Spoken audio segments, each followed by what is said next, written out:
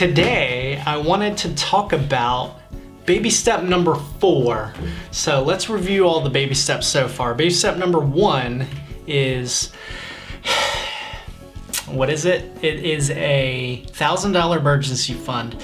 Baby step number 2 is the debt snowball. So that's paying off all your debts except your home. Baby step number 3 is a 3 to 6 month emergency fund. And in baby step number 4, it's 15% of your household income into retirement. So let's just use an example, a number. Say your household income is $4,000 a month. 15% of that money would go to retirement. So $600 of that would go first into like your company if your company had a match. Like typically it's anywhere from 3 to 6% that they match. Or after that, then you want to go into a Roth because you don't pay taxes when you take that out. So, and I'm just gonna admit that I don't understand all the ins and outs of it, but I know that Dave Ramsey says being consistent is what builds long-term wealth. And you don't get caught up in trying to put your money in this stock or try to follow this fad, because those are surefire ways to lose your money.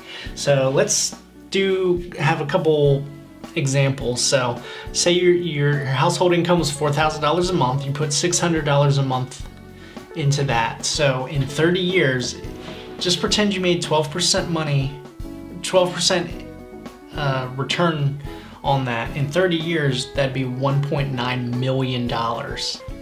Even if it was 4%, that would be $420,000 in 30 years. Now, I understand that in 30 years, this money isn't gonna be worth what it is. I gotcha.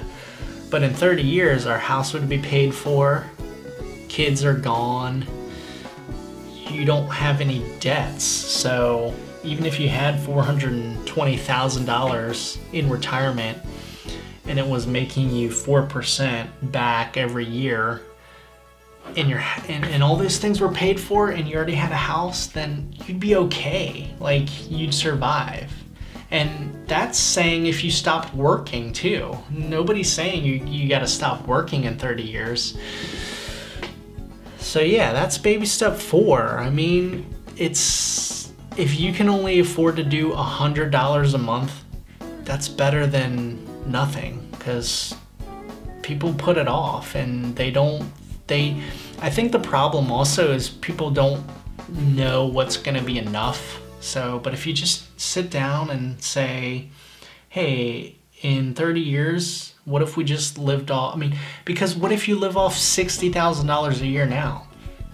In 30 years, what if you say, hey, let's just live off $60,000 a year then too? Like, you'd be okay with having $420,000 in 30 years and your house paid off and no car loans or anything like that. I mean, you'd be fine. So let's just get busy on putting money away and saving it. And I mean, I can buy a new PS4 and buy all the cool camera equipment and all that, but really at the end of the day, I just want to have money for later too, because I don't want to have to worry about it. And it stresses me out if we don't have any savings. Like if I don't have any goal for 30 years from now, 40, 50 years, then that just stresses me out. So baby step number 4, 15% of your income into retirement. So if you have any questions, leave a comment down below and I will answer it.